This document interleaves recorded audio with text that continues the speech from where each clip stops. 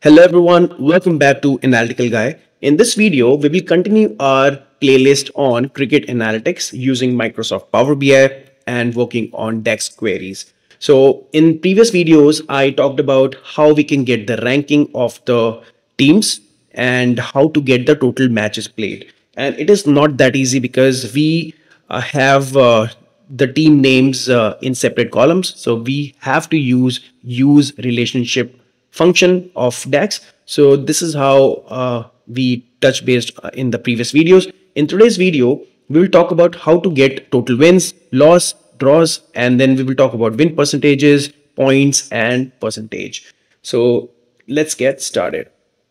So first of all, I'll say talk about total wins. So I won't be writing any DAX. I'll just show you what I prepared for it. So total wins here, if I select a table, so this is taking total wins, this one. Now, if you see, this is similar to what we did in number of games played, of course, because that's similar, right? So now how the winner is evaluated, if we go back to the table and if we select test matches data here, if we see the winner is here, match winner is here. So you can see two matches were won by Australia and blank means it is a draw. So match was drawn for the second match, right? So we have a match winner column and we have match result text as a column as well, where we have all the details like Australia won by 94 runs, match drawn, and so on and so forth. So if I go to total wins here, what I have to do is I have to count all the records from matches data table, where the match winner is equal to selected value in the country name. So if the selected record is West Indies here, so whenever the match winner is equal to West Indies, so calculate all those records. Similarly here, whenever the match winner is in the values of country name, but use relationship between country ID and country info with the team 2 ID instead of team 1. Here we by default it is taking as team 1 ID. Here I'm saying use relationship to take the team 2 ID. Now it will give me total sum, right?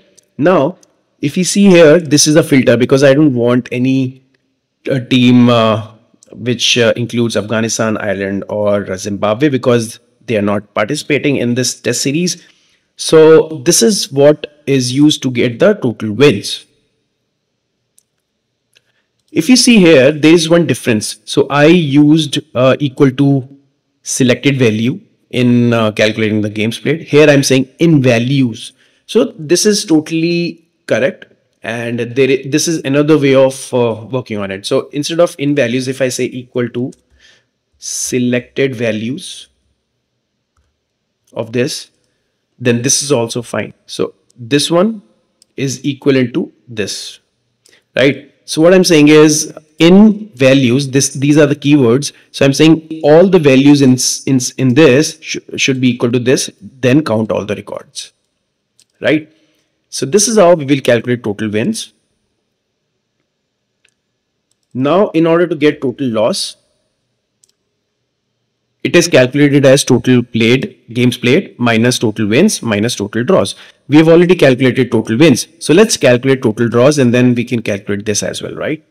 So if I go to total draws, so again, this is equal, similar to what we did in total wins, but there is one difference. So in total draws, whenever the match winner is blank or the match winner is equal to drawn, whenever these two conditions are there, then the match has been drawn, right? So if this is a filter, so I'm applying this filter to this, so everything is same. So whatever we did in the total wins, it is absolutely same. All I'm doing is I'm adding this condition where match winner should be drawn or match winner is a blank. Same with this as well. Everything else is totally same. So once I do this, so I'm getting total draws. So now I have total matches played, wins, then I have total draws. So loss will be equal to matches played minus wins minus draws and ties. So here ties is all zeros as we did. So this is how we can calculate matches played, wins, losses, and draws. Now coming to win percentage, if I say win percent, that should be equal to total wins divided by total games played. So here total wins divided by total games played. This is so straightforward. Now if we have to calculate the PT, that is points. So points is equal to total wins multiplied by 12. So whenever a team wins, it will get 12 points. For a tie, it will get 6 points. For a draw, it will get 4 points. So now I'm saying total wins into 12 plus total draws into 4. So this is how you can get the total points. So I have not considered 6 points for tie because there is no tie, but generally you should to make it more dynamic. So it will be plus total ties into 6. But in our case, it is 0, so it doesn't matter right now.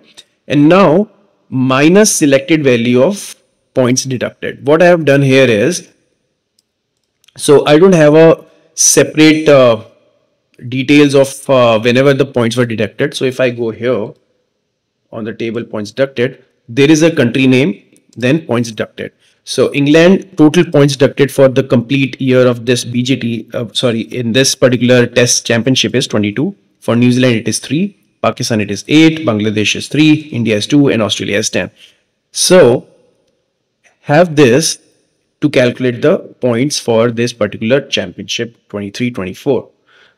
So if we see here in total points, I have deducted these points so as to get the exact points.